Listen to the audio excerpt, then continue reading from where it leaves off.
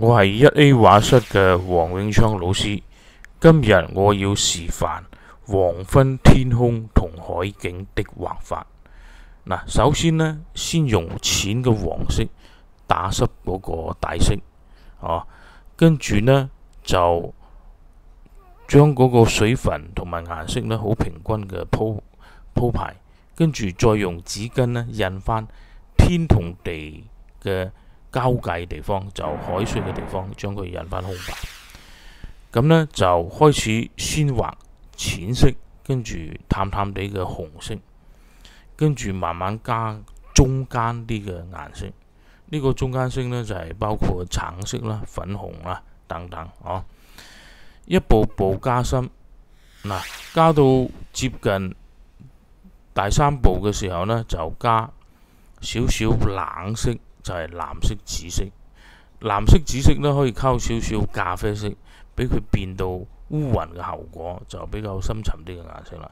咁同埋可以用自然宣化嘅效果呢調配顏色呢，俾佢自己化、自己調配。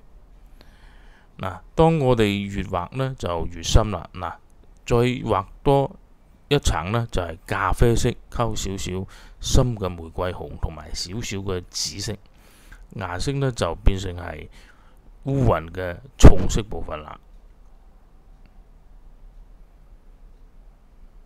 嗱，當我哋畫完之後，輕輕地調整，佢嘅顏色係慢慢宣化嘅。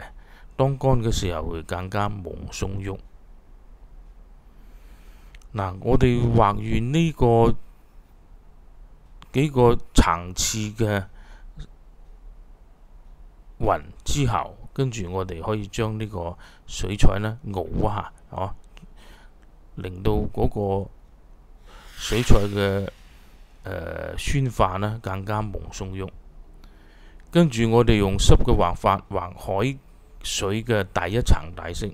海水嘅第一層底色呢，就用黃色少許嘅紅色，將佢慢慢調配成橙橙地嘅色。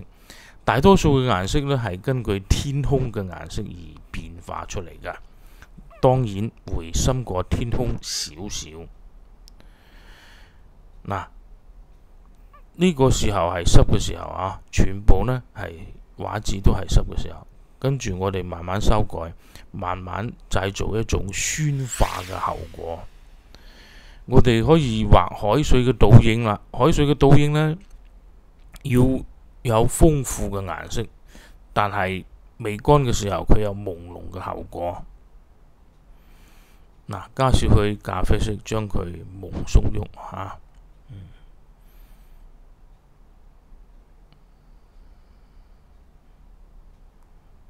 嗱，當海水同埋天空畫完之後，我哋就完成咗第一部分啦。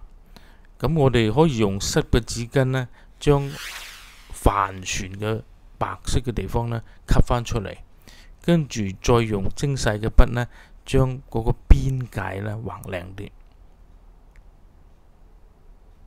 嗱，留翻一個淺色嘅地方。水彩畫留淺不留深。將淺嘅地方呢要留翻淺色，但係深色嘅地方可以唔使理會。嗱，當我哋畫晒遠景，要等佢乾咗之後，我哋就畫遠山。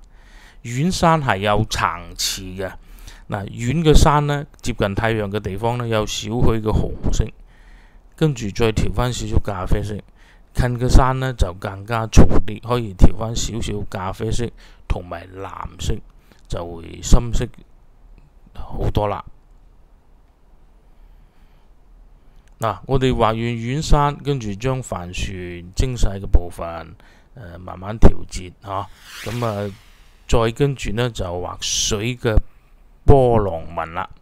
水嘅波浪紋呢係呢一次係乾畫法嘅，就等上一次乾咗之後再畫。咁所以呢就有水嘅波浪嘅線條，咁波浪嘅線條呢慢慢用水宣化就完成啦。咁多謝你哋收睇我哋嘅視頻，歡迎參加1A 畫室嘅課程，多謝大家。